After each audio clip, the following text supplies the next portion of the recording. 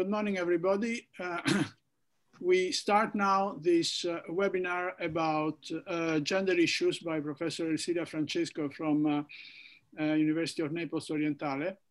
The title of the presentation, you see it on the screen, Gender and Economics in North Africa, Discrimination and Access to Employment for Female Workers. This is one of 4 seminars which we are going to deliver this month about gender issues. So, Professor Francesca, the floor is yours. Thank you. Thank you very much, Raniero. First of all, I want to thank UNIMED, in particular Marco Di Donato and Raniero Kelly for inviting me in this webinar. Just a few words about the agenda. We will have a first introductory section with presentation of agenda and the general presentation.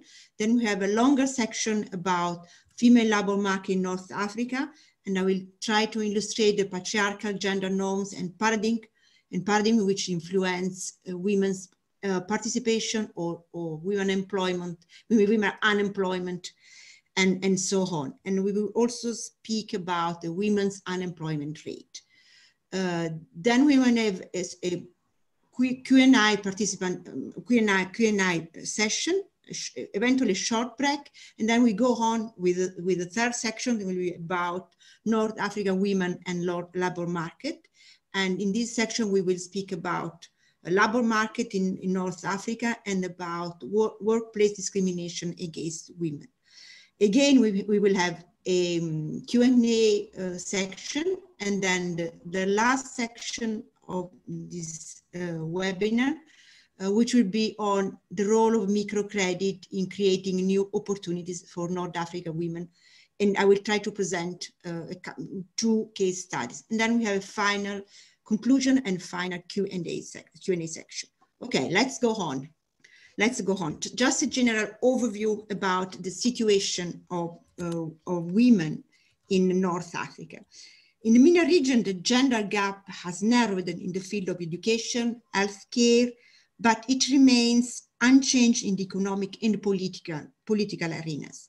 North African women face several difficulties in entering the job market, but at the same time, they are experiencing new opportunities and are proving to be able to exercise greater impact on the economic and social political situation in the regions. Various strategies have been put in place to foster improvement of women's participation in the labor market and to promote development, especially in the rural areas. Among the most important strategies, we can mention microcredit and microfinance, which are both a little bit, as you know, a little bit debated. There are several limitations, but nonetheless, they can have an impact on female empowerment. Let's switch now to a general overview of 2 important matters influencing the women's life in North Africa. First is healthcare, and second one is education. As far as healthcare, we can say that in the last decades, the MENA region has made remarkable progress towards improvement of women's rights. The rate of maternal and child mortality have decreased dramatically, meeting the objective of the UN Millennium Goals with regard to improving maternal health and reducing child mortality.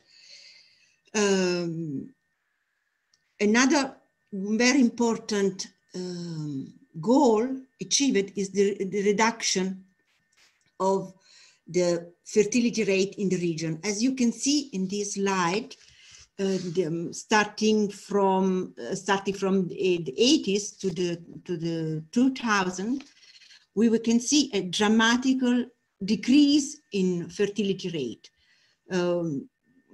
going from about 6-7 children per woman to about 2-3 children per woman. This horizontal line is the world average fertility rate. And as you can see, some of the MENA region countries are below this rate. And this is a big achievement in the region, and which has a big impact, for example, on the possibility of women to access job market, to the reduction of the number of, to the reduction of the family, reduction of children care works, and so on. This is, we can say, one of the best achievements in the region.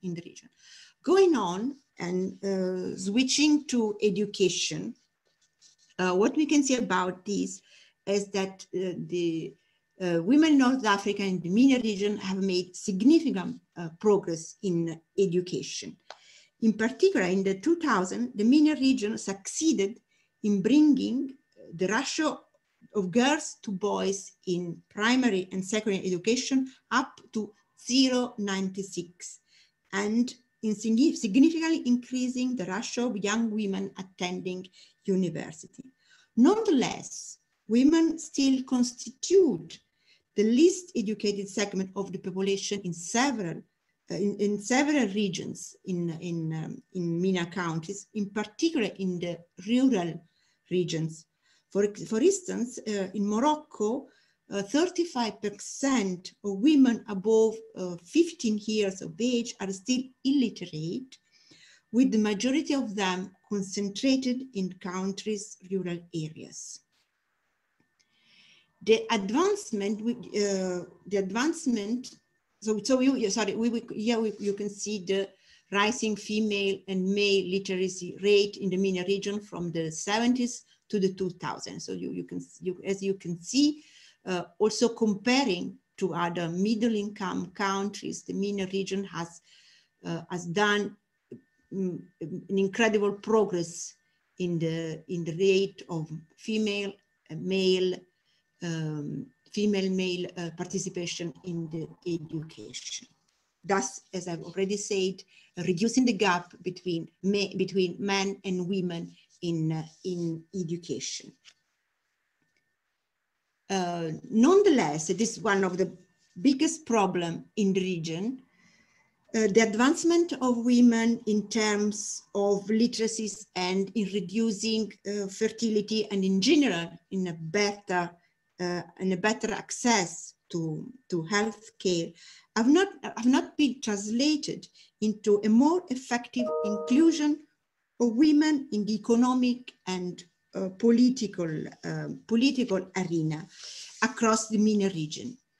In particular, the fact of education of the female labor market participation are not straightforward.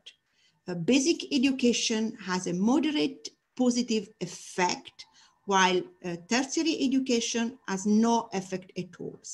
This phenomenon, which is often referred to, is called gender paradox. You can see, for example, the World Bank the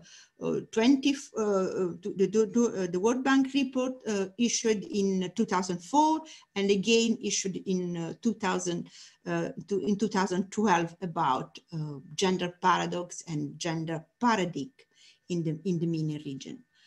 Gender paradox is mainly due to the patriarchal culture that dominates the region. Moreover, a discriminatory legal and fiscal framework and the lack of public structure for the care of children and elderly both reinforce the gender-based division of labor and perpetuate the dominance of family centered around the male breadwinner. Finally, the early mandatory retirement age set at 55 years for the women exclude a significant share of them from the labor market. So as we can see, there are several reasons behind this lack of participation or the scarce participation of women in labor force in North Africa. Not only gender norms linked to Islam or linked to a patriarchal society, but also a non-women-friendly fiscal framework, lack of public structure, and a non-women-friendly fiscal norms and norms about retirement.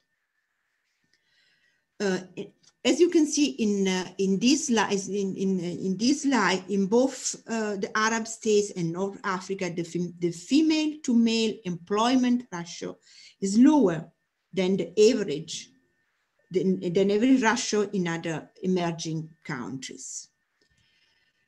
In particular, women's employment in non-agricultural sector is weak compared to other regions in the world. Moreover, the proportion of women employed in the industrial sector dropped significantly between 2000 and 2011. Women, and in particular young women, and as well as youth in general, are more exposed than their male counterpart to unemployment, underemployment, and or informal employment. Now I will show you some slides about the main sector of female employment in the MENA countries. Here we have, here we have the public sector from the 80s to 2000. Public sector has a crucial role in women's employment because state was for a long time, especially after the independence, state was for a long time the better way for the women to find a decent job. The cut in the public administration and the cut in public sector in general, starting with the structural reform in the 90s, which accelerated in the 2000s, have dramatically cut the possibility for women to access to a public employment, thus forcing the women to move to the private sector, which is not women friendly, or more and more to the informal and underpaid sector. Here we can see a slide of the paid private, so the formal private sector employment. You can see women, the percentage of women and male employment in the private sector is, and you can see that with few exceptions, the percentage of women in the private sector is lower than the percentage of men. So that means that women have less possibility than men to be employed in the private sector. Moving more, here we have the informal employment, and here we have a comparison between MENA region, some countries in the MENA region, and other regions in the world.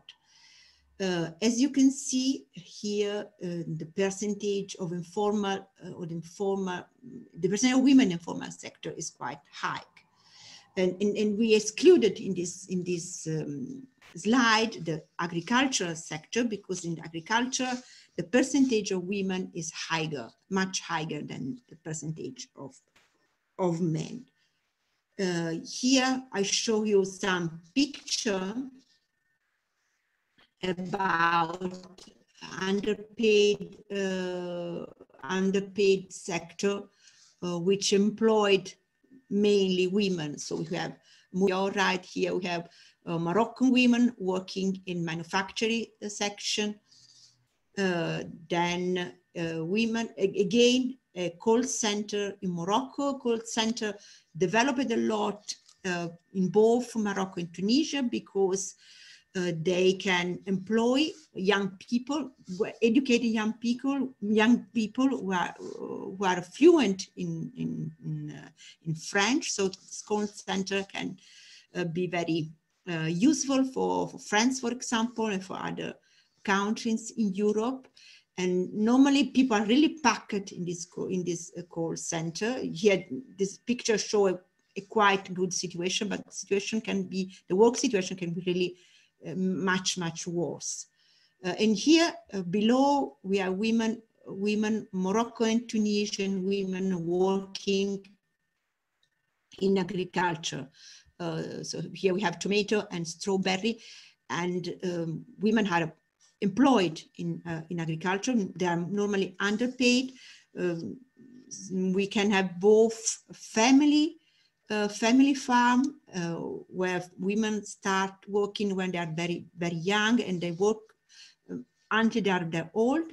Or we have this intensive agriculture where women are employed and underpaid, and this agriculture is mainly for export to Europe.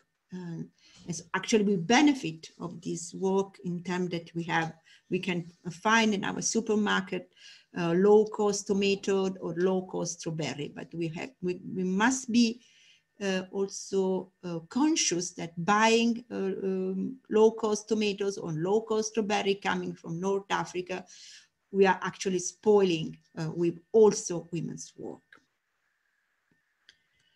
Let's move to the next. Let's move to the next slide, and next slide show the trend in the trends in rates of labor force participation and unemployment by sex from 2009 to 2021.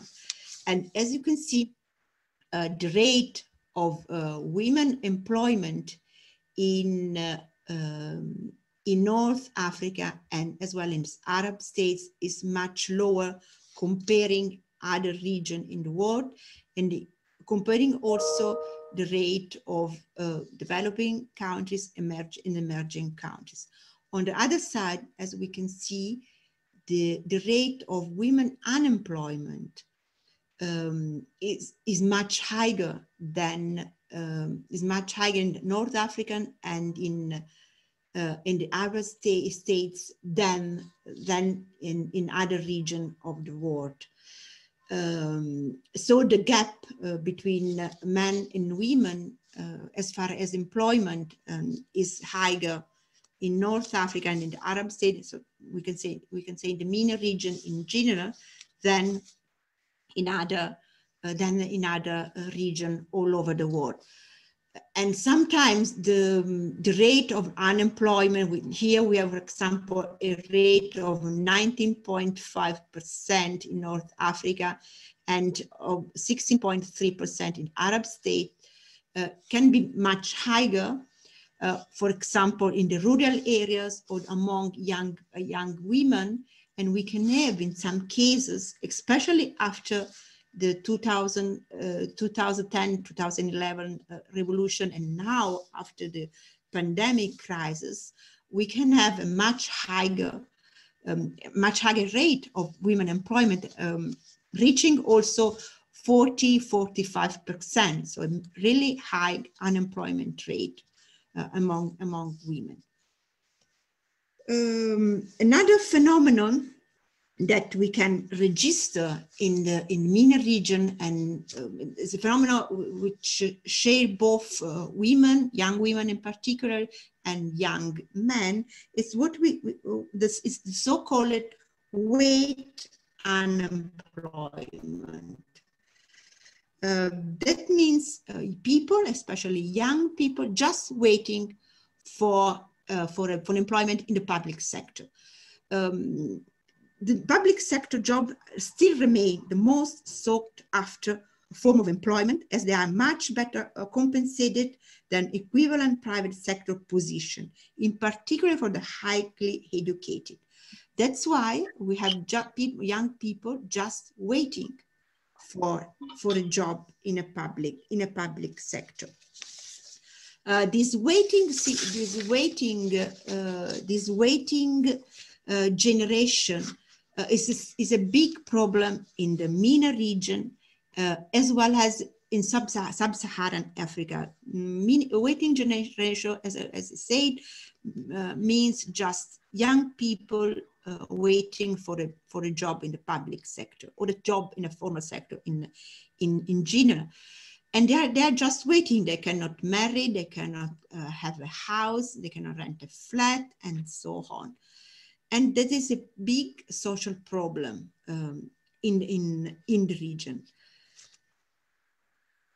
Going on, and just some figures about the recent situations, and as recent situation, I mean the situation after the so-called Arab Spring. So you can see in this line that in 2000, in two countries, Egypt and Tunisia, which were both involved in the Arab Spring, we have the women unemployment rate which is double than men's unemployment rate. In Tunisia, we have unemployment rate for graduate women as high as 49.4%, comparing to 21% of unemployment among their male fellow, male fellows. Sorry, this is a mistake here. They male fellows.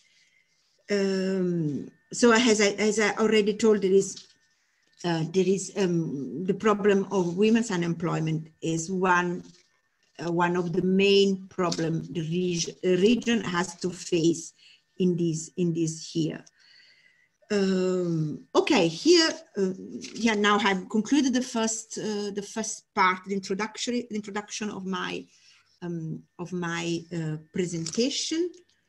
I don't know how we can go on. Do you have a question, Marco or Raniero? No, I don't have questions. Just a technical point. You should yes. Please go back. Dovresti tornare su participants. Ok. E vedi e darmi di nuovo la host come hai fatto prima. Ok, aspetta. Thais, do you have questions? Our participant. Not yet. Okay. Welcome to the webinar. By the welcome, way. welcome. Good morning. Thank you. Morning. I hope it's clear, the presentation. Yeah, it's okay. I Okay. Understanding everything. Okay, thank you. If you have a question, you can interrupt me. With no problem. L'ho fatto, Raniero, credo. Bene, grazie. Perfetto, grazie. Thais, would you like to take this opportunity to introduce yourself to tell Professor? Okay, yes, thanks. Yeah, it's okay. I'm sorry, my camera is not working today. I'm a PhD student. I'm doing interchange in UCM, Madrid, and participating of the raised group because Tamara is my teacher. So I'm I'm participating on those formations to understand a little bit more about about gender and migration, because in my thesis I study gender also, but specifically of a group in Brazil. Mm-hmm. In Brazil. Oh, manifest. So you are based in Brazil, right? Yeah. Oh. I'm here in Spain just for now you're Spain. Okay. 6 months. I'm here in Spain for 6 months, but I live in Brazil. Yeah. Yeah. Okay. That's nice. Okay. I'm not going to deal with migration issues, but it's actually fundamental issues considering women access to work. But sorry, I'm not considering this issue in my presentation. But if you need some help in finding readings, I will be very happy to help you. Yeah, no, so no problem. It's okay, but it's good to know more about it. Okay. Okay, if you also have a general question about women's situation in MENA region and in North Africa in particular, please do not hesitate just to ask me. I have a question on. Oh yes, please, Marco. By looking at that, the statistics showed here refers to 2012 and are the year just. You mean this? You mean this? Yeah. This slide? This slide, the present slide. Okay. Yeah, the slides you have. What about the situation after, let's say, 9 years? And what about your perception of the same statistics after the let's say, at least in Tunisia, the removal of Ben Ali, and also what about in Egypt after this slight change the head at the level of government? Are the statistics benefited from the so-called Arab Spring, or the unrest didn't touch this kind of statistics, and the situation worsened in some cases? Because, for example, for Tunisia, we have for sure an economic crisis which is very deep. So I would like to know from you if after 6 years, 7 years, 8 years, the statistics worsened or remain stable, or hopefully get better. I mean, do you mean statistics in the field of work? Yes, in the field of women unemployment, yes. In the field of work with unemployment, the statistics are more or less the same. Okay.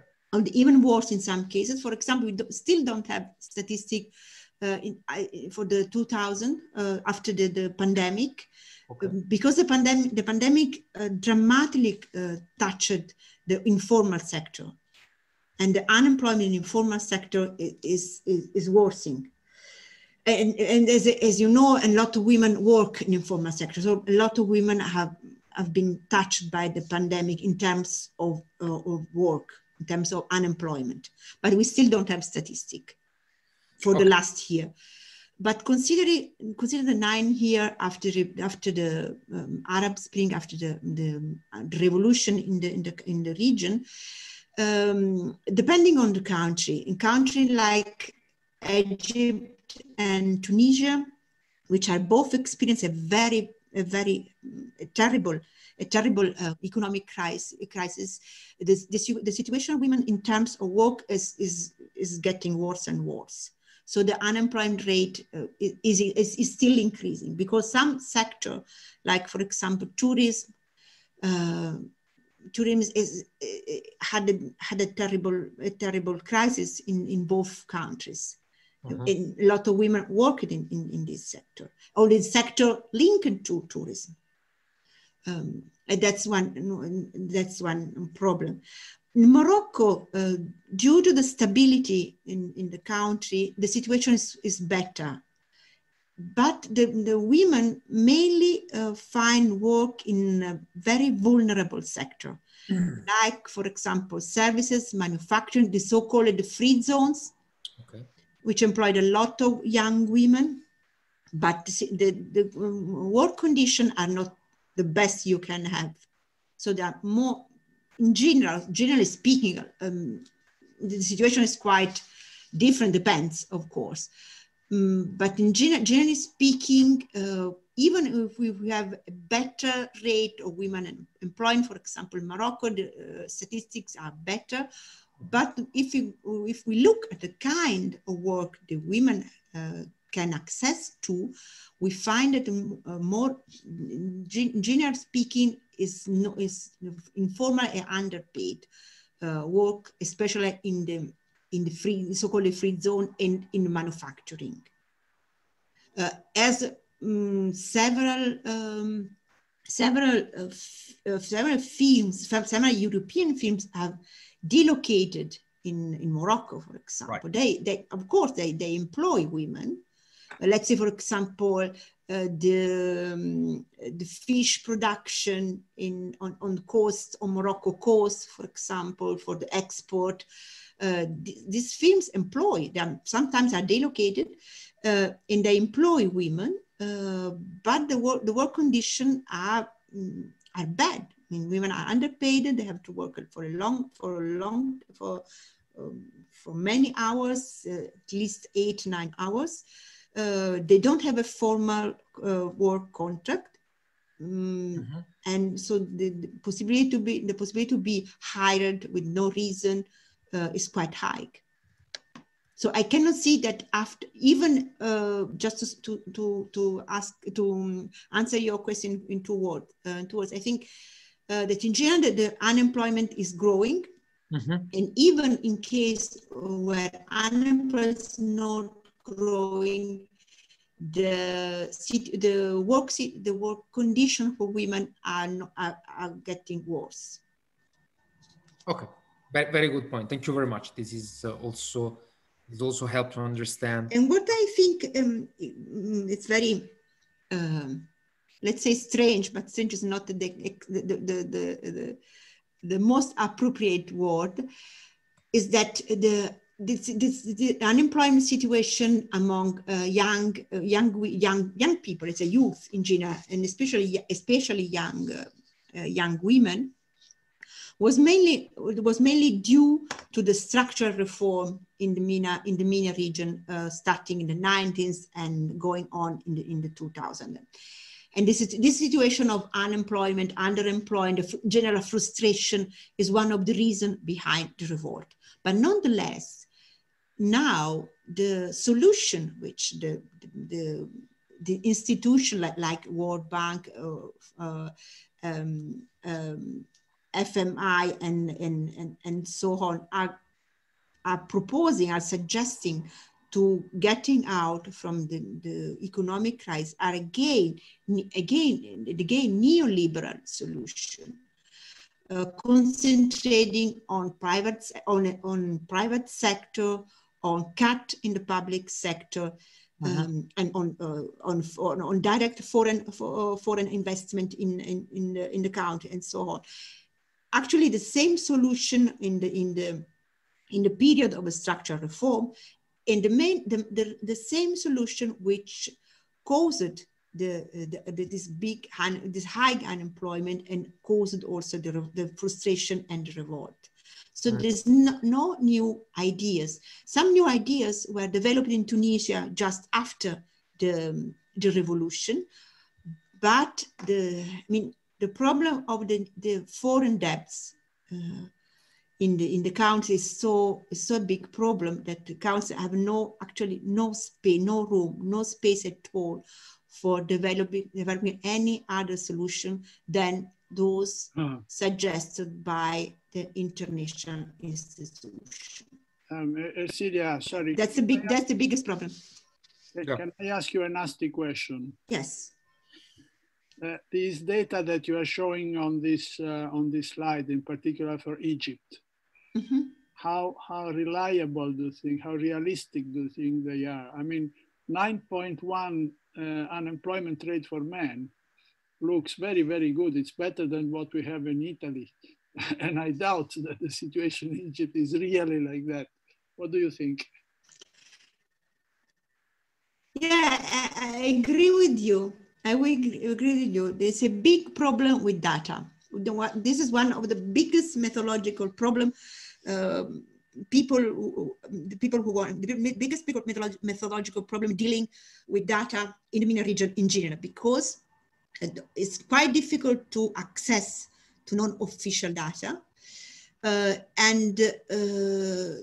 or there are no non-official data, and the official data try to lower the percentage of unemployment. So what we can see that this percentage is, I mean, let's say that it's a trend, but if we want to think to think about the real figures, we have at least double these figures, unfortunately. Unfortunately, that's a big problem. Access to reliable data is a really big problem. But I think it's more a political problem. That's yes, for sure. That's a political problem. Countries try to reduce the problem, not showing the problem they have. Yeah. Okay, thank you. So I think you can go on. Thank you very much. Okay, I go on with the second part. That is the second part. That is North African women and the labor market and workplace discrimination against women.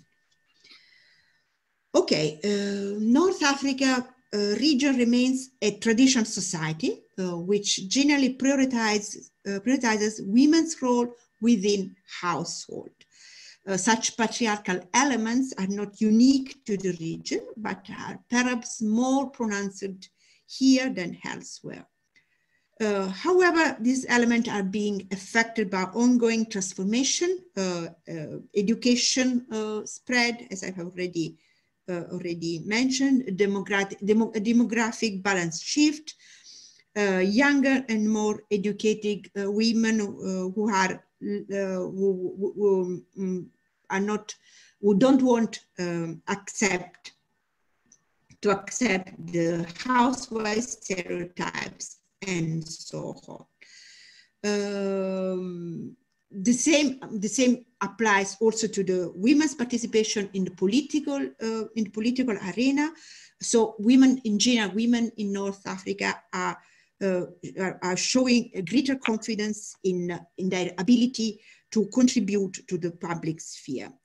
Nonetheless, moving to the labor market, women are facing several forms of discrimination, which are exacerbated by the present economic situation. First, they experience an inequality in the workplace. Most North African countries have laws against discrimination in the workplace and legislation mandating equal pay for equal work. In practice, however, enforcing non-discrimination laws is difficult. Equal pay provisions are undermined by inequalities in non-wage benefits, which are usually allocated to men and thus to husbands in general.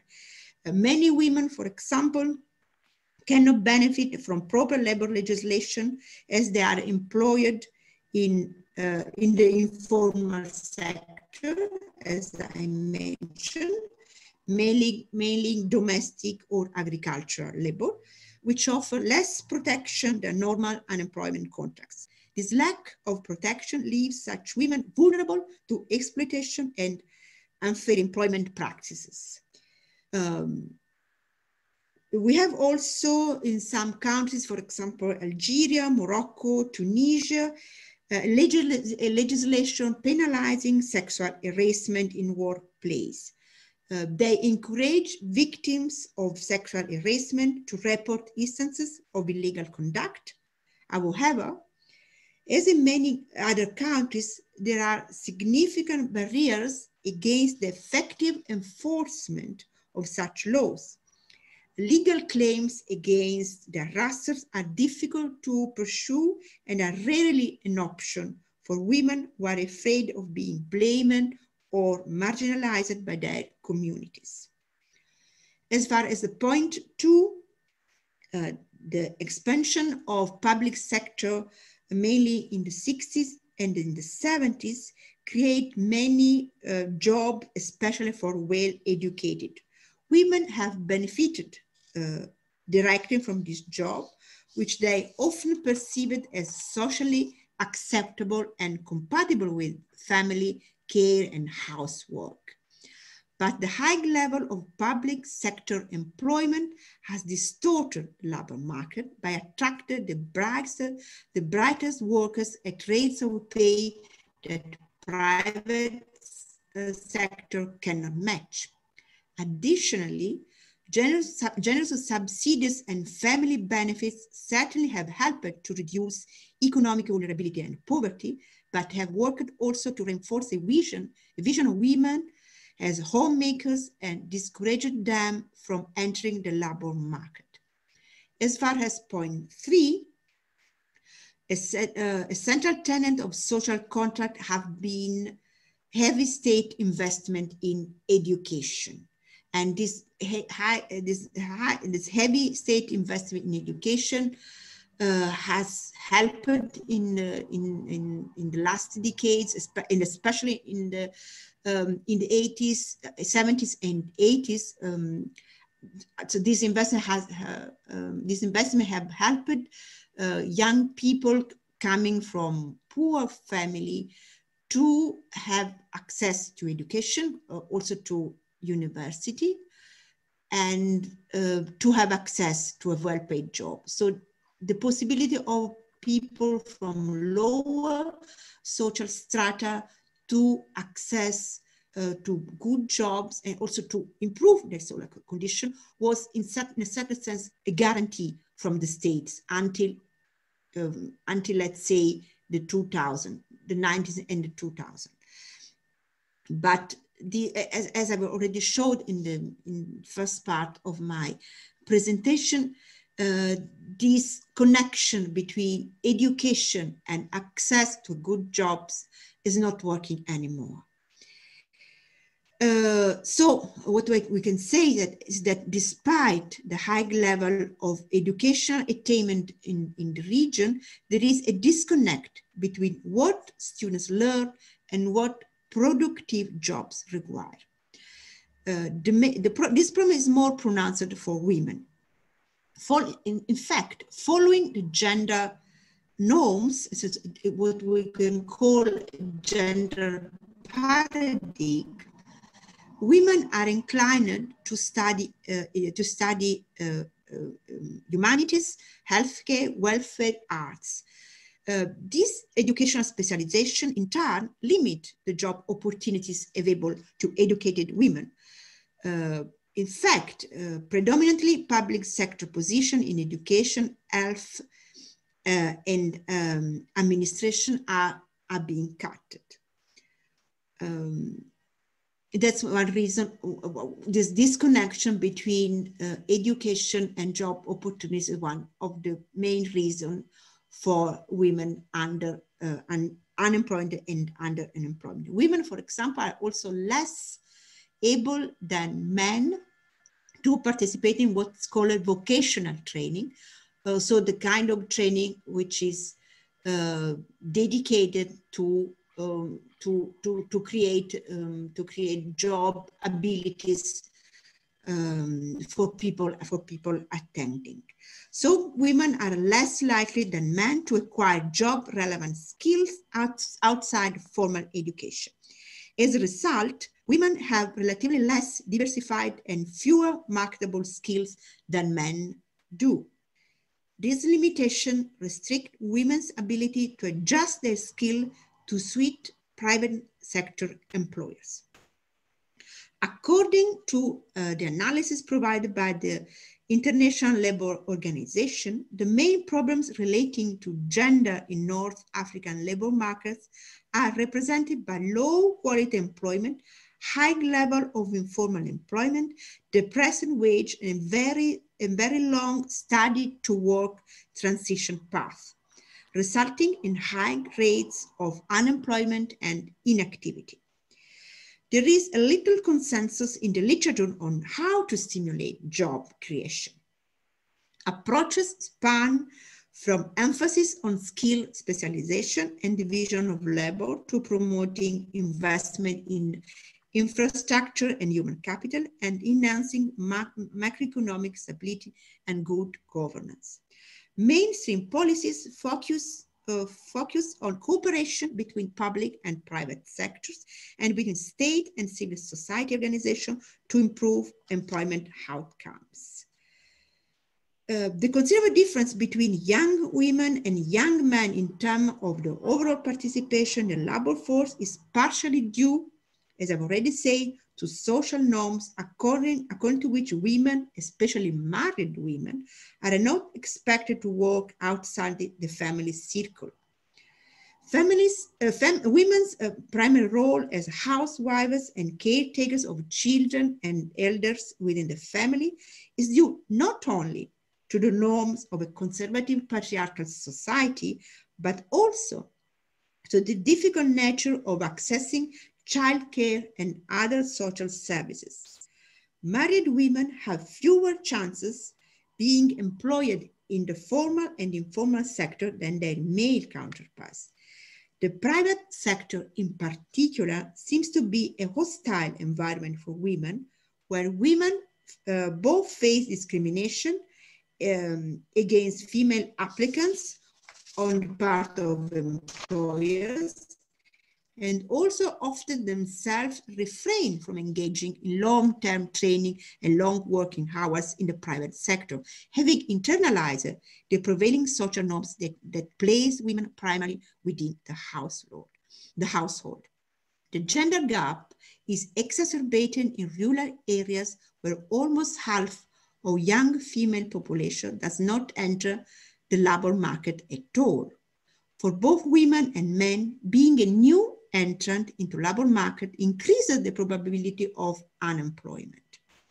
The level of education does not influence women's inclusion in labor force, but women with a tertiary education often do not renounce to the hope of finding a job, even when not actively looking for a job. According to the International Labour Organization, a way out the high unemployment rate, which has deteriorated the social economic stability of most Arab countries, could lie in rethinking the recruitment system and innovating the whole educational system in order to provide young people with qualification and skill necessary to meet the profound change in the labor markets. In its reports, the International Labour Organization gave resonance to young people's widespread demand to be provided with better job opportunities and to be allowed to participate in political decision-making processes related to education and labor by inviting the Arab countries to put emphasis on an innovative-based schooling and training system and to foster the creation of new companies and or entrepreneurial activities by providing counseling services and specific training in business management. Personally, I do not agree with such solution. I mean, the solution is quite easy. So just, you don't have a job, please create one. I mean, it's too easy, but this is what the International Labour Organization suggests as solution, or as one of the main solutions for the crisis, for the labor crisis. I don't know if we have already, okay, I go just a little bit, yes, just a little bit. I continue with this slide, and then we can have, again, a Q&A session, and then I would suggest a short break, if you Sure. Let's go like this. Okay. Just few words about female entrepreneurship in North Africa. Self-employment is rare among young men, almost non-existent among young women in the MENA region. The young women continue to be underrepresented as business owners. Across the MENA region, as you can see, only 13% of firms are owned by women. Those are mainly micro or small enterprises, often not formalized, operating normally in the services sector. This gap is simply due to the fact that women entrepreneurs start their business from a relatively modest base, having more limited educational backgrounds, training, and experience than their male counterparts. Women's modest beginnings, coupled with the heavy burden borne by women with regard to family and to social responsibilities, affect their performance, the size of their enterprises, markets, and economic activities. Moreover, a number of social, economic, and cultural obstacles discourage women from becoming entrepreneurs.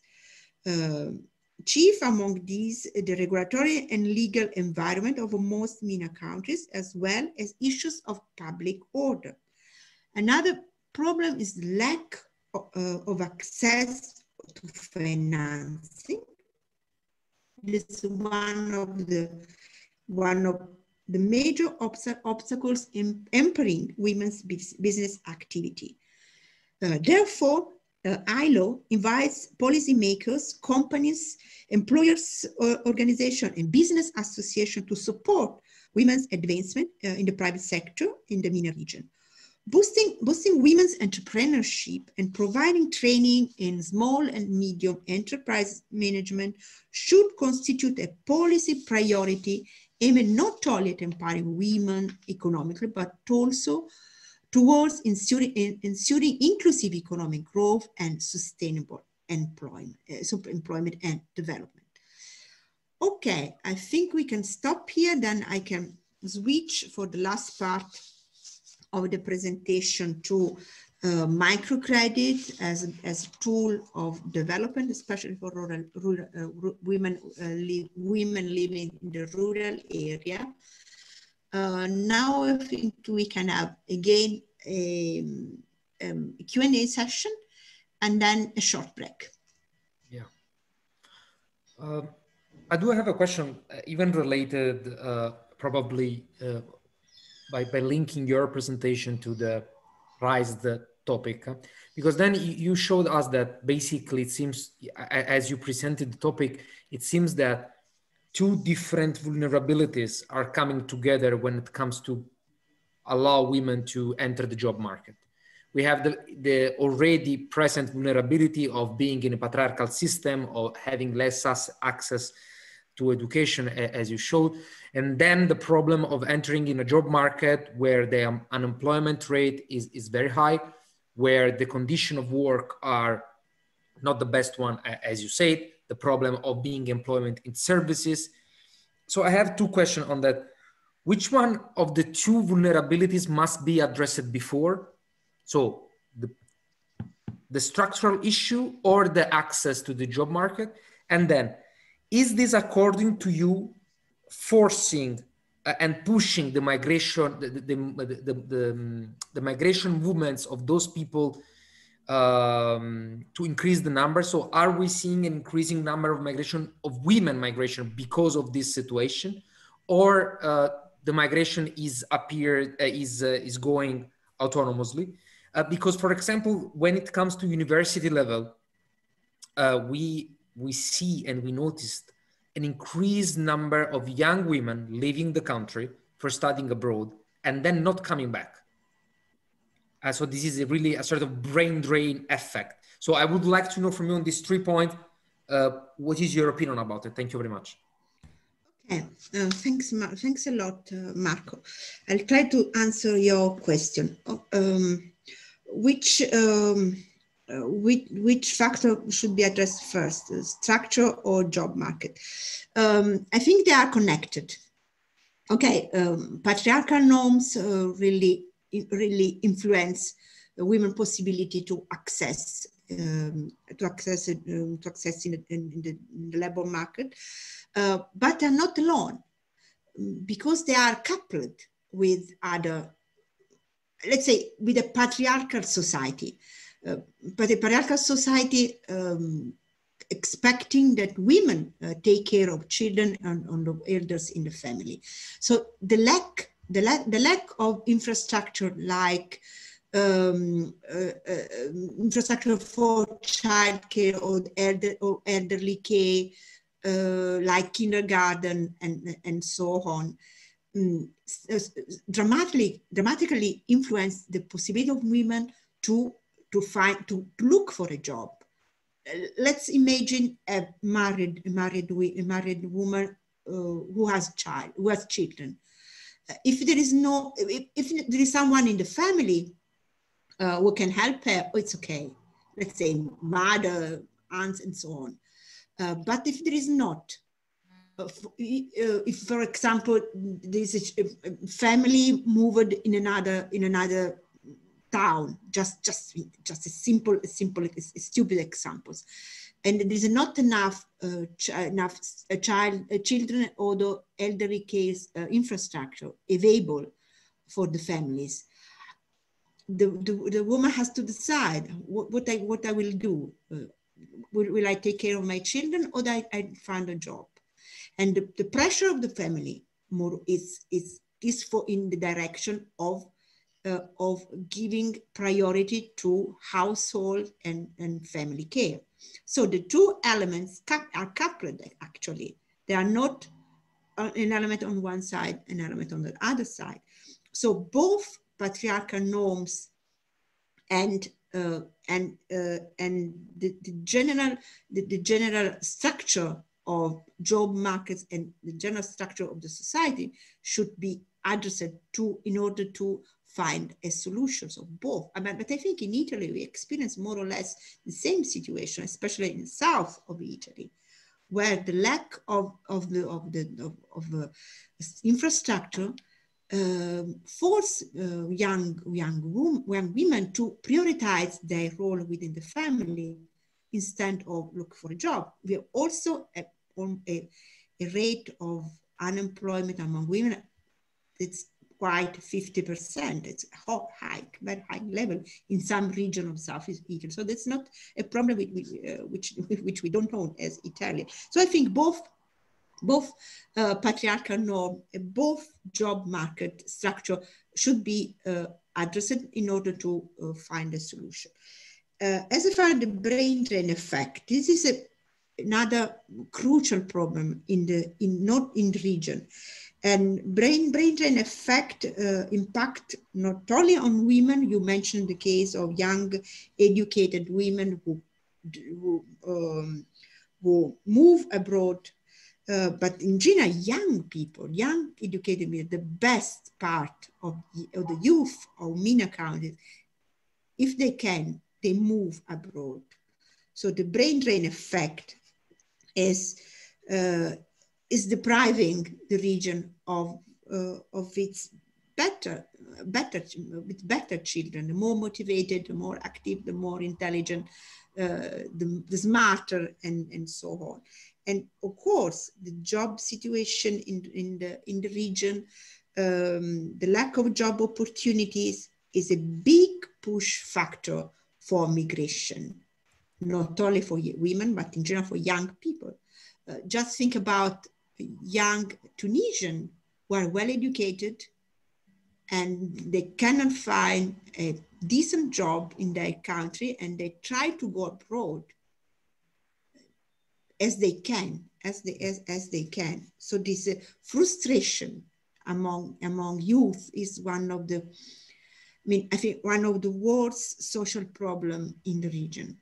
Right. We in Italy we know the problem. We have already experimented this problem, this feeling of this frustration feeling among young educated people who have to wait for a job. But we can double this frustration in order to figure out how young women and educated young women and young men must feel in several MENA countries. Thank you very much. You are welcome. So we restart our meeting with the last part of my presentation that will be on the role of microcredit in creating new opportunities for North African women. Here you can see a picture of the microfinance institution in the world, especially in emerging countries, and middle developed countries. As you can see, the rate of particularly microfinance institution in Middle East and North Africa is the lowest in the world. So we will speak about microcredit, but we have to think about that this element is still underused in the region, comparing to other part of the world, especially Africa, where microcredit and microfinance is quite widespread, and Latin America as well. Okay, as I already said, given the features that characterize North African labor market and the fact that the majority of women in the region are in vulnerable employment, either as self-employed workers or contributed their labor within the family, access to microfinance services proves crucial for their economic empowerment, or let's say could prove crucial for their economic empowerment. Poor women, in particular those living in rural areas, face many obstacles that hamper their access to education, employment opportunities, land ownership, and other productive resources, including all forms of financing. As I have already said, speaking about women entrepreneurship in the MENA region, in particular in North Africa, the difficulty in accessing to forms of financing is one of the main problems hampering their activity. These major constraints not only prevent women from securing a decent and productive job, but impact negatively on their families and communities as well. It is increasingly recognized that reducing gender inequalities regarding access to employment resources and services may help to reduce the number of people suffering for poverty worldwide. Most rural women work mainly in the informal sector or in unstable and low-income activities. They generally work harder than men, as they must also carry out the majority of housekeeping tasks, including care for children and elderly parents, and also participate in additional unpaid productive work, such as agricultural work, tending to livestock. This accumulation of tasks resulting from dominant gender paradigms, as well as from lack of basic social infrastructures, limit women's opportunities to access paid work and expose them to poverty and marginalization more than their male counterparts. I think, Marco, if I'm not wrong, your program is especially about marginalization, poverty reduction, yes, and so on. So I think that taking care about women underemployment could help a lot your program. Definitely, I would definitely say. Can. Sure. The spread of microfinance programs in rural areas has improved women's access to funding resources. Several initiatives managed by NGOs or specialized institutions have begun to offer loans or formal funding to prospective women entrepreneurs. Loans for microfinance institutions are frequently provided to groups of people rather than to individuals as a means of ensuring greater security to the microfinance institution. Though many microfinance institutions continue to mostly lend to groups, lending to individuals has become increasingly widespread. Today, microfinance institutions offer diversified loan products, including personal saving options, housing loans, insurance packages, and social services, including health, education, and care. So there's a quite widespread range of products which are offered as microfinance possibilities.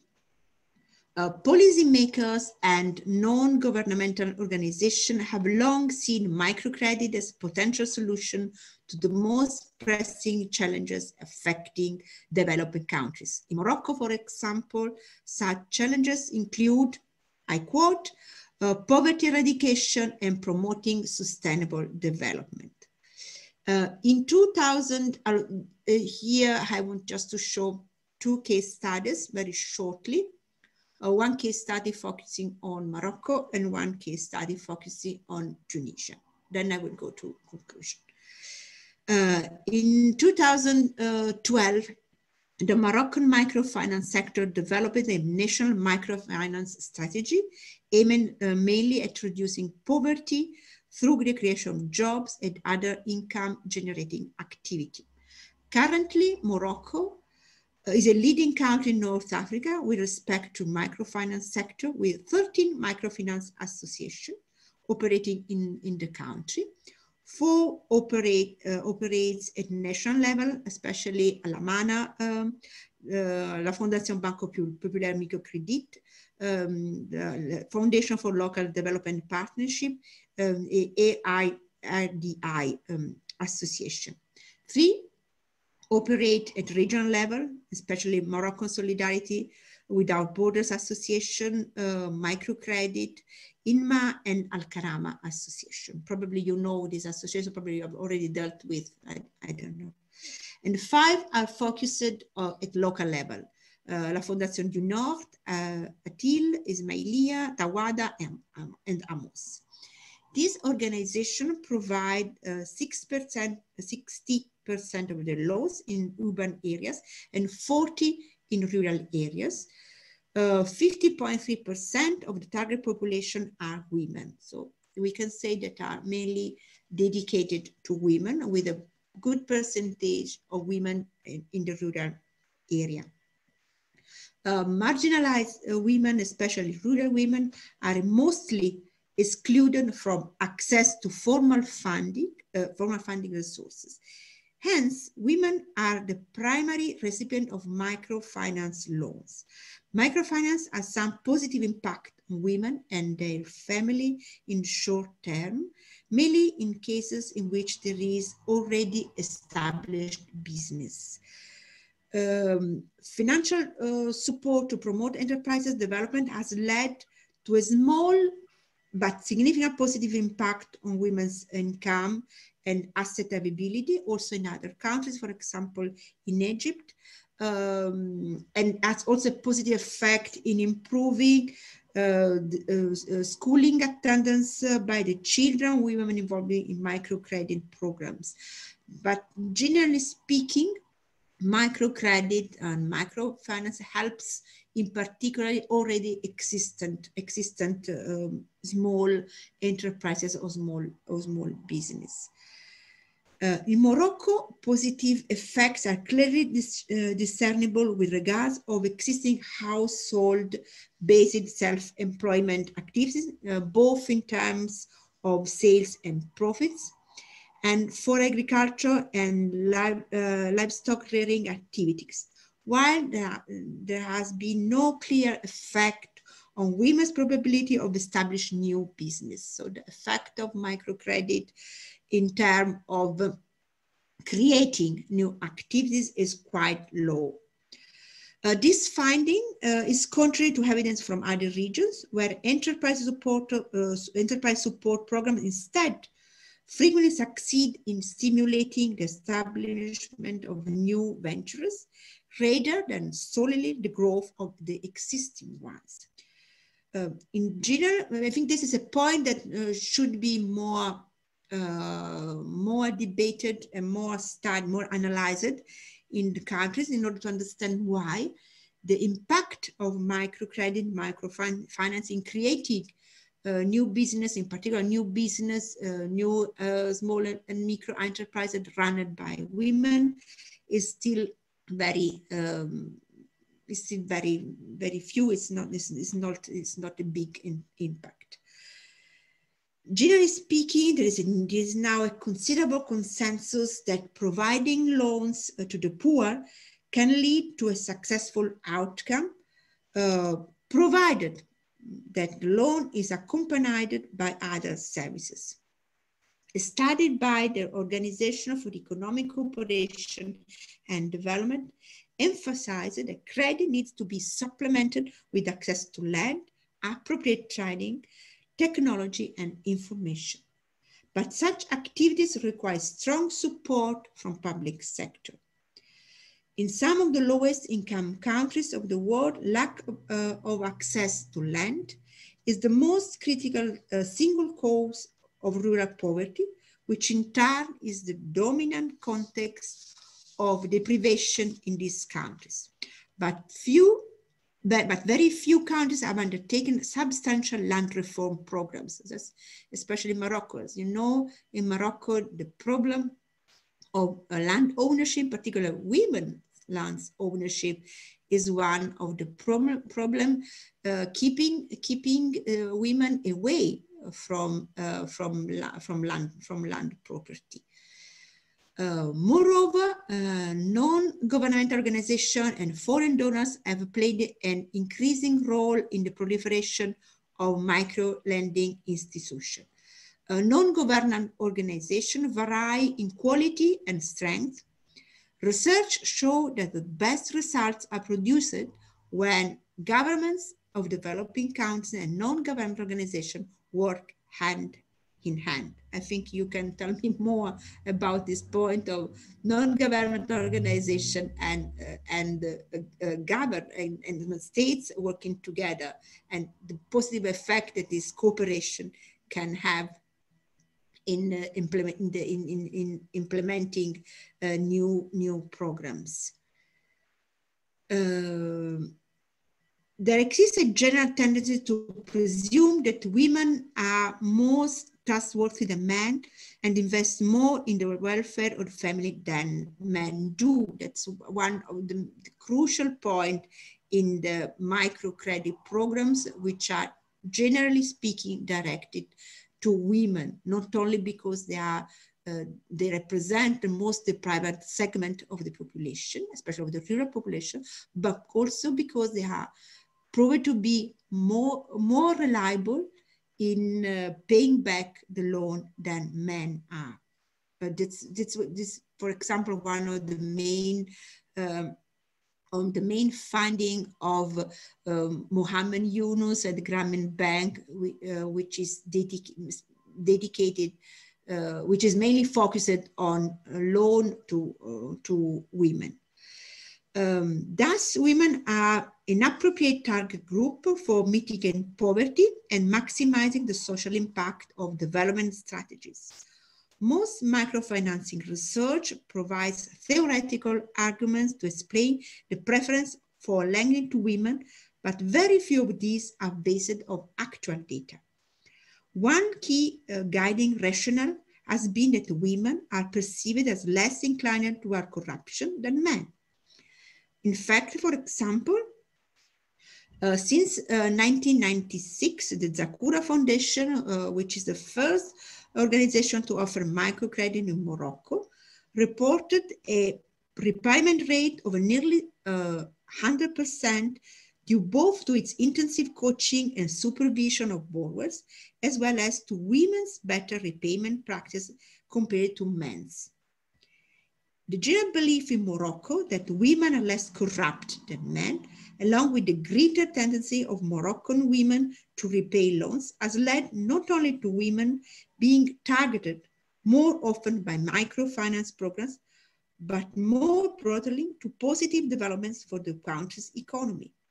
Recent findings have confirmed this relationship between microcredit loans to women and improved economic growth. Empirical research in Morocco and elsewhere suggests that the reason why women beneficiaries are better able to repay their loans is because they are generally involved in activities with shorter life cycles and take loans that are within their repayment capacities. So this is another reason for explaining why women are the best target for microcredit initiatives. Further to this, within Morocco's male-dominated society, microcredit loans to women give them greater control of household resources and consequently more resources to dedicate to children, food, health, and education.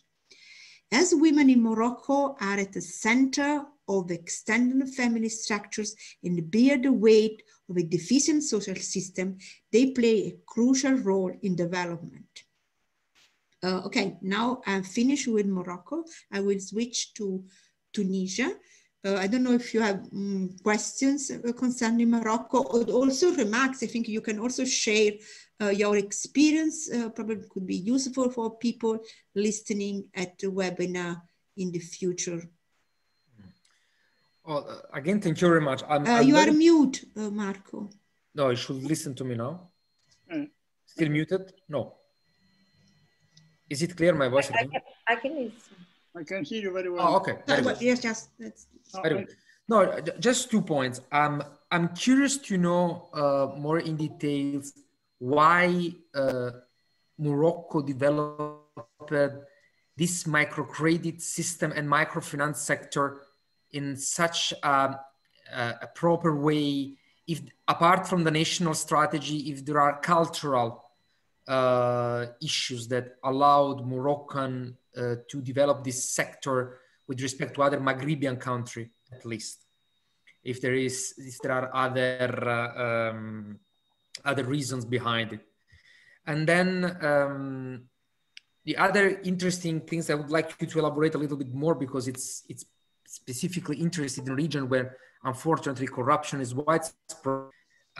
If this issue of corruption is common to other countries, if this issue of the less corruption of women sector is common also to other countries, or if it is a Moroccan peculiarity. Thank you. Thank you very much, Marco. Okay, why Morocco has a more developed micro credit and microfinance sector? I think there are several reasons. Comparing to the North Africa and MENA region, Morocco, Palestine, and Tunisia are the leading countries concerning microcredit initiatives. I think one reason is that there is the presence of a widespread, a very active and lively association system in the country. So the country has a very good, I mean, several associations from, I mean, bottom down association, which help in the implementing of initiatives, even when initiatives are coordinated by the state or state-led initiatives, like in the case, for example, of some of the initiatives I mentioned here in the slide. I think the presence of a well-developed third sector, a well-developed association system helps a lot in implementing these initiatives. So women had already used to be in a city, to be member of associations, and also self-organized association. There are several cooperatives, women's cooperatives, females cooperatives in Morocco in several sectors. There's also a factor which helps in creating a solidarity and in creating a capacity of working together. That's it. That's one of the main point for microcredit initiative proper working. So I think that's one reason. It's not exactly a cultural reason, but I mean, I think the presence of a widespread association system comparing to other countries, for example, Egypt, is one of the main factors for the presence in Morocco of a good microfinance sector. As far as corruption, the idea, the concept, also the assumption would be better to say that women are less corrupted than men is a widespread assumption. I mentioned Mohammed Yunus initiatives in Bangladesh, the Grameen Bank, which is started with women, is still focused on women. Because women all over the world, in all developing countries, proved to be more reliable than men concerning repayment of loan. Probably because they are, I mean, they take care more than men of children and families, so they are more responsible, we can say. And also, as far as Morocco is concerned, Another element has been underlined is the element that women take loans that are able to repay. So they are not taking a big loan that they won't be able to repay. So so for the women, this capacity, or the capacity of doing small things is probably one of the reasons that enable them to repay the loan more than men. Thank you very much. Raniero, you have a question? Yes, I have. Several questions, because microfinance is something I have been in a way studying. I read Mohammed Yunus, the first book, where he told the story of how he created the Grameen Bank.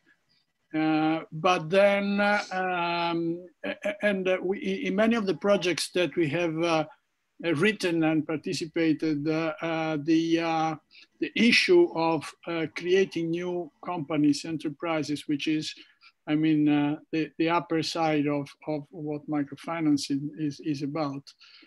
There is one issue which you mentioned, which we are very interested in, and that is that in order to promote entrepreneurship, money is not enough.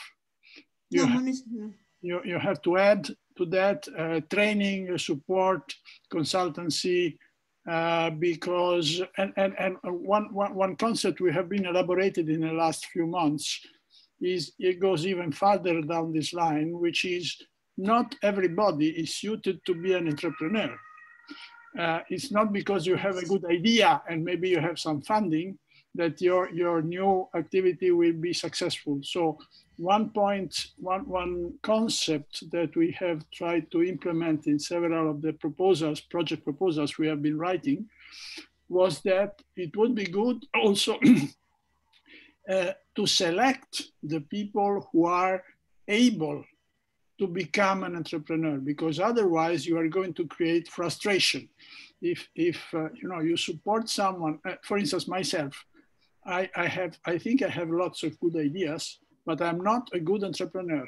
I'm not good at negotiating and these kind of things. So I shouldn't be myself an entrepreneur. Can you elaborate on how we can implement these concepts further in the project proposals that we write? Thanks a lot, Raniero. I absolutely agree with you. At the very beginning of this presentation, I say that one of the main proposal for overcome the crisis in the MENA region by the international institution is to create new entrepreneurs. The motto is, there is no job, please create one by yourself. And I think it's stupid, of course, because no one, as you said, can be an entrepreneur. So I think the point you mentioned, it's a crucial one. Actually, you must select people to be involved in the microfinance and microcredit initiatives. And I think in these cases, probably cooperated with already existent association or cooperative and so on can help in selecting people. I think bottom-up cooperation, so starting from the association already operating in the territory and cooperated with also international NGOs and etc., could be a way for understand who are the people, who are the women who can be involved in a program. I think, yes, I absolutely agree with you that financing alone doesn't help. Financing must be coupled with training, supervision, technical training, and etc., providing infrastructure and etc. And all this must again be associated with good selection of people. Otherwise, the program are going to be a mess. I mean, and actually a lot of programs are a mess, are not impacting significantly in poverty reduction, and even not significantly in women empowerment and women agency where they are implemented. Thank you. Okay, I don't know if Thais has questions also. She wants to share her experience. No, I'm just listening to you and learning about, but not any doubts. Okay, thank you. So I move to the case of Tunisia and the role of microcredit and microfinance in Tunisia. In Tunisia, poverty eradication policies and programs in rural areas are a main part of national or sectoral programs, such as the economic and social development strategies. For example, one was developed for 2012-2016. Integrated development projects, outreach programs for rural women, many of which are supported by international donors. Rural women access microcredit primarily through microfinance institutions, including microfinance agency, ENDA, which is the biggest microfinance institution in Tunisia, banks, mainly the Tunisian Solidarity Bank, which in turn funds a number of microcredit agencies and the post office in Tunisia.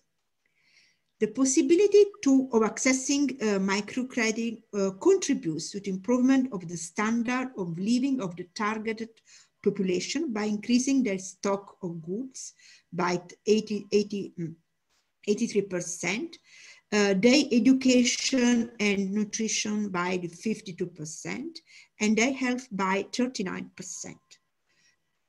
In particular, microcredit impacts on women's capacity to achieve their dream, let's say, without having to borrow money from family or friends, and instead retaining control of our resources.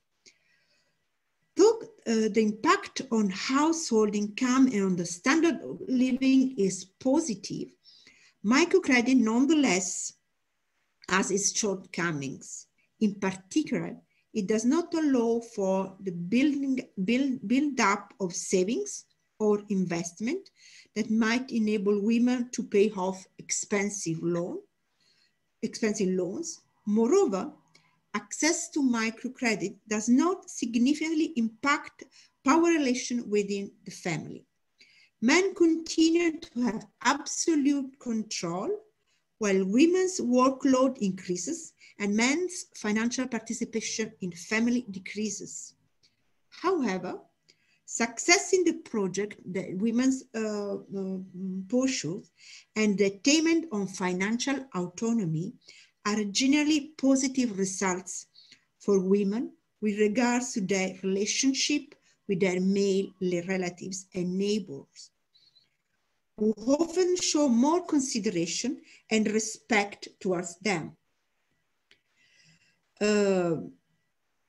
Generally speaking, though microcredit in the main formal economic resources in rural areas, with the exception of for Algeria, where financial mechanisms are provided by provided by the government. Generally speaking, the structure are managed by NGOs or private institution. Speaking about the region, the access to program varies a lot, as we already mentioned at the beginning, from one country to another. In the rural areas in Tunisia, for example, very few rural women benefit from microcredit by microcredit agency, while 65% benefit from ENDA microcredit loans. In Morocco and Egypt, for example, access is unequal between men and women and between urban and rural women. Despite the considerable development of the microfinance in the rural areas, nonetheless, the beneficiaries of microfinance and microcredit initiatives are mainly women living in the rural, in the urban areas. In Egypt, for example, indicators show that women have less access than men to banking services in general, and in particular, rural women do not make extensive use of banking services, but instead only access rural finance within specific projects dedicated specifically to them. So I think the possibility of the capacity and possibilities of rural women to access to financing must be dramatically improved. Women's participation in microfinance program does not necessarily lead directly to their social and political improvement or improve their agency. Nonetheless, facilitating access for poor women to productive and funding resources, along with policies for the reduction of gender inequalities and improvement of women's legal, economic, and social status, has a strong positive effect on development. As you know, microcredit is very debated as tool of empowerment, especially in the developing countries. And there's a big debate in academia and among researchers how to consider microcredits. In a certain way, microcredit can be, again, let's say, capitalistic and neoliberal tools, sometimes of spoliation of population and in particular women. So its capacity of produce empowerment agency is debated. I think that at macro level, microcredit and microfinance are very low impact. It can have impact at the micro level, within the household, within a village, within a community. So I think we have to let's say to divide the influence of the impact of microcredit at level of poverty reduction and development at a macro level, and consider more its impact on on a micro level. And also in this case, the impact is debatable. It can influence the gender relations, but also can improve the economic situation of women and some, but cannot in some cases. So I think microcredit and microfinance alone as instrument of gender empowerment are not sufficient. And I don't know what do you think about, especially in the sector of cooperation.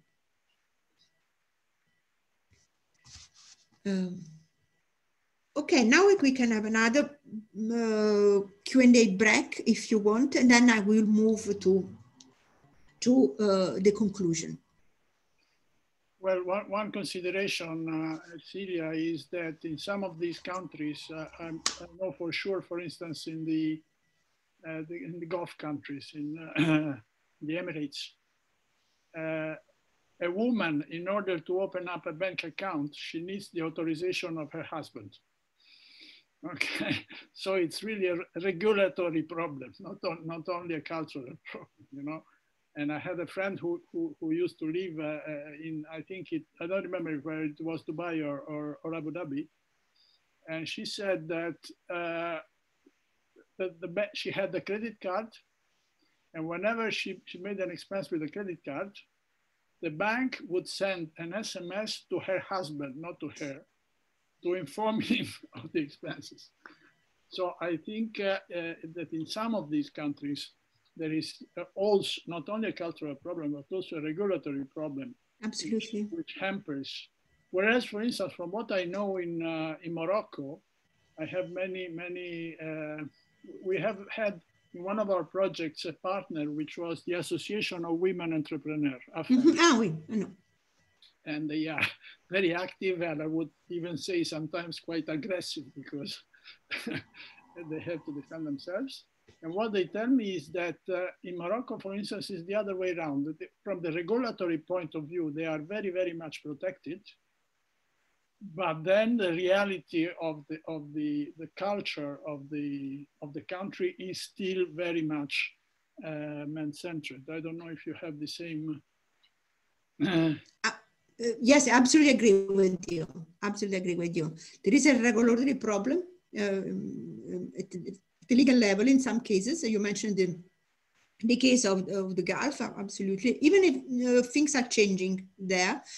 And on the other side, where there is not this regulatory problem as in Morocco, there are social norms hampering women from accessing to financing. I absolutely agree with you.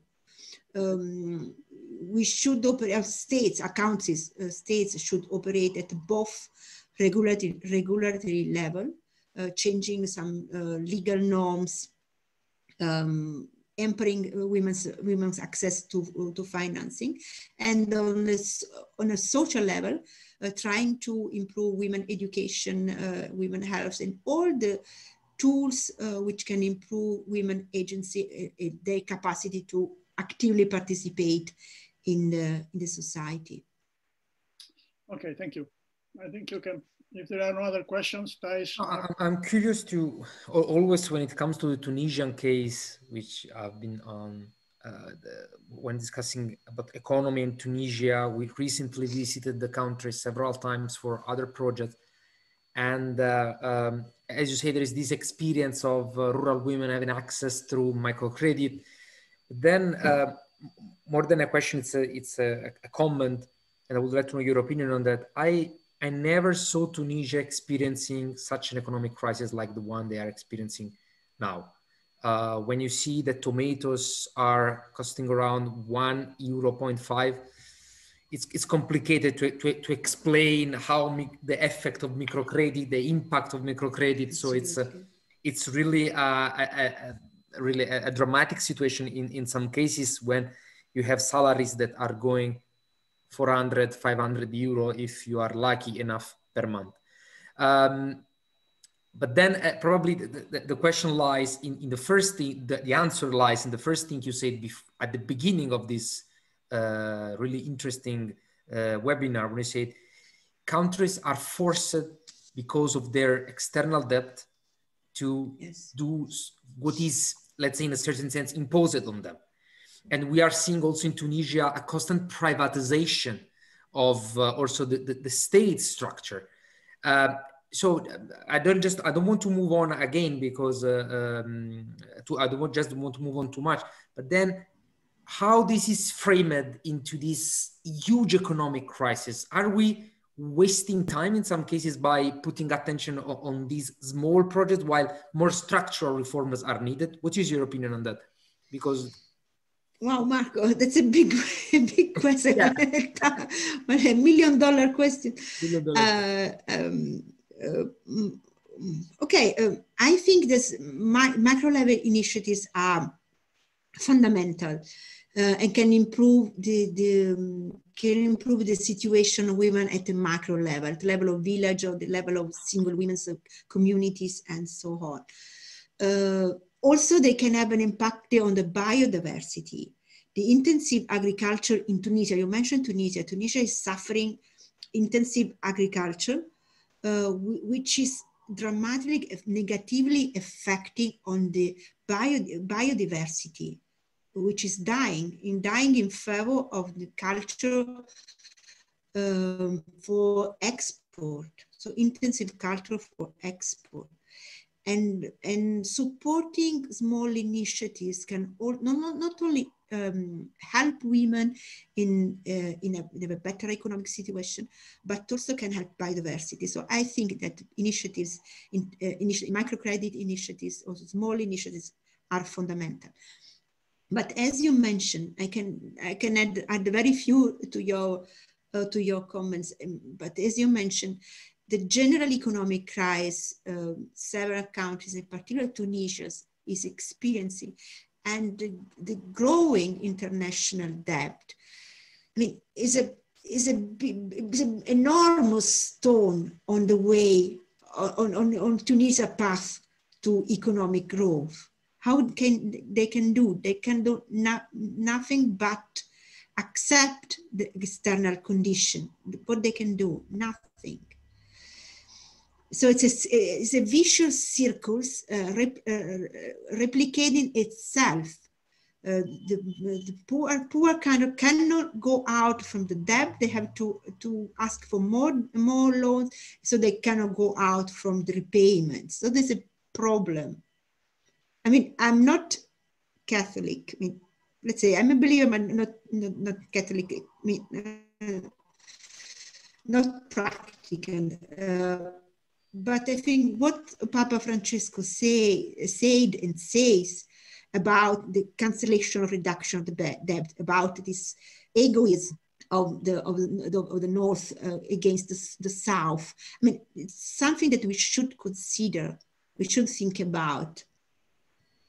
Because, okay, we can help these countries, but if we don't change the general condition, the general power relation between North and South, between developed and developing countries, if we continue to spoiling the developing country because we want to have low cost products in our supermarkets, what we can do? We cannot go out from these circles. I think that's the problem. Yeah, and even change the power structure within the country. Within the country. Also within the country, sure. It seems to me that the power structure are still there, and like before in a way. Right? Yes, the problem of corruption is still there. Yeah. Yes, it's still there. Nothing has changed, unfortunately. Okay, moving to the conclusion. Okay. What we can say, how can the economic participation of women in North African labor market be enhanced? I think that's the main question of this presentation. Researchers have suggested that North African countries ought to implement policies more conducive to women's participation in the labor market and to gender equality. Such policies should support women's entrepreneurship, promote access to infrastructures for the care of children and elderly, implement fiscal policies promoting two-earned families, reduce discrimination with respect to wages and career opportunities. Micro and small enterprises have proven crucial for the economic development of North African countries. Specific policies ought further foster the enterprises run by women and encourage more women to enter the sector by reducing uncertainty, corruption, facilitating access to credit, and promoting investment in infrastructure. Over the past few decades, international organizations have promoted several initiatives to increase women's participation in the economic and social spheres.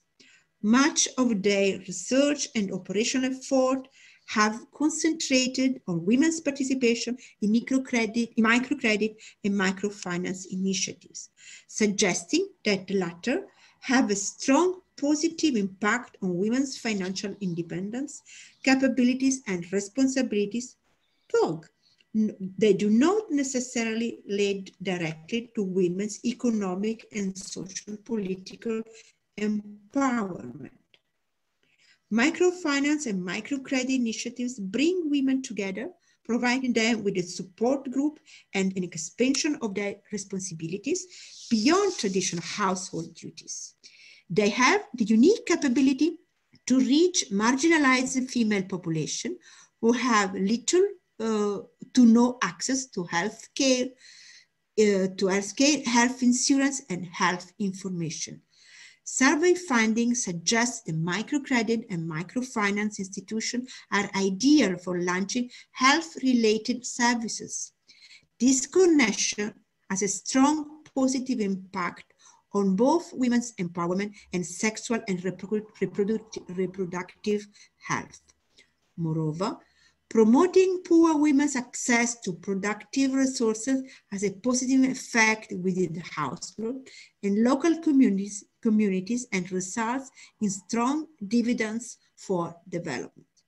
Implementation of gender-sensitive policies proves to be crucial in reducing gender inequalities in the labor market. Access to decent jobs contributes to expand women's agency and possibilities. It increases their ability to influence society and challenges the traditional norms that hamper their participation in the political and social economic arena. In order to reduce unemployment and to draw to the full potential of the human resources, North African countries should invest in a better quality, educated labor force that meets the skill requirements of the modern market. Government should implement effective policies to contrast persistent gender divides without further liberalization. The remedy to the current state of affairs can only be found in domestic political reforms aimed at producing a credible juridical structure to enforce equality and to eliminate unjust labor market segregation. The lack of gender-specific analysis of awareness regarding socio-economic issues and the political situation will result in policies and programs that only replicate existing systematic obstacles and hamper women's empowerment and their involvement in society as fully fledged economic players. This situation calls for a review of current policies and laws with the aim of ensuring that all women, including those living and working in rural areas, enjoy equal access to productive resources, basic services, employment opportunity, and labor-saving technologies. Thank you very much for your attention. I just have your word. At the end of the presentation, you find the bibliography I used to prepare this presentation. There are mainly online reports, so you can easily access them. Okay, thank you very much. Can I make a final question? Of course. I have a question. Oh, please, Thais. Thank you very much. I was thinking about besides all those initiatives, microcredits and educational programs, do you think those women are integrated? I say, if they are, Raniero says about an association, but do you think there are many groups or networks to fight themselves to have more empowerment and to fight of those things they are against all those discriminations scenario? How do you think about those integrations? Thank you very much, Thais, for these questions. I think it's a crucial question. I think that one of the positive outcomes of the revolts is the growing involvement of women at the level of the civil society, with a growing number of female associations all over the MENA region, all over North Africa, in particular in Morocco and Tunisia. And women are experiencing a growing capacity of being together, of associate, of cooperating at different level, not only at the economic level. Raniero mentioned the organization of women entrepreneurs in Morocco, which is very active. There's a similar association in Tunisia as well, but there are also small association, bottom association, of women, which can help a lot in empowering empowering women at all level, at the rural level, at the urban level. So if you can Google in internet simply Women Association, North Africa, Tunisia, Morocco, and you will find plenty of association. Morocco and Tunisia already had even before the revolution, the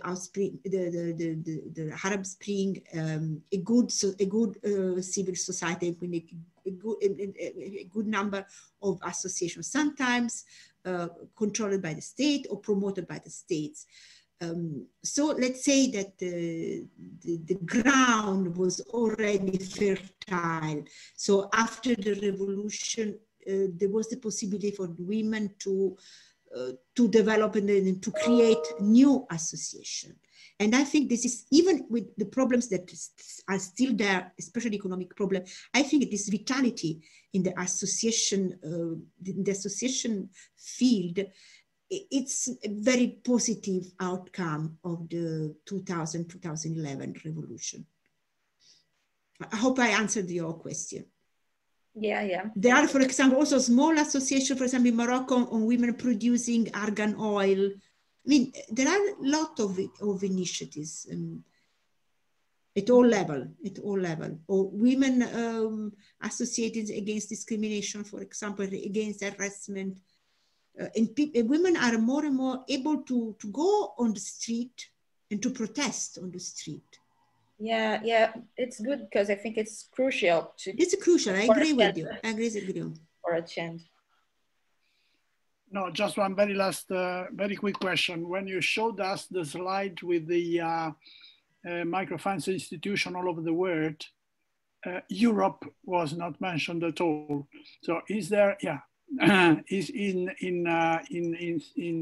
the European Union, in Europe, are there any microfinance institutions which are working? Is something I have heard that it was mentioned sometimes, but I didn't. I mean, I chose these figures because it is concentrated on the developing region all over the world. I know very few about microcredit and microfinancing in Europe, but as far as I know, there are some initiatives, especially initiatives that could be good research topic for TAIS, especially initiatives for migrant women. There are some initiatives promoting even informal initiatives, as far as I know. No, that would be good because, for instance, in the RISE project, what the Action Research Units are supposed to do is to support some initiatives in favor of the integration of vulnerable groups. So, for instance, in UCM, where TAIS is in Madrid, their pilot is about supporting sub-Saharan women to become entrepreneurs. So if there were some microfinancing institution that could be a small part of that. Okay. Yeah, for sure. I think it will be crucial to have such initiatives for in order to help migrant women integration in Europe. I mean, sometimes they have a simple lack of financing, so giving them financing could help them in the integration process, or in have better job opportunity. Of course, always coupled with training and etc.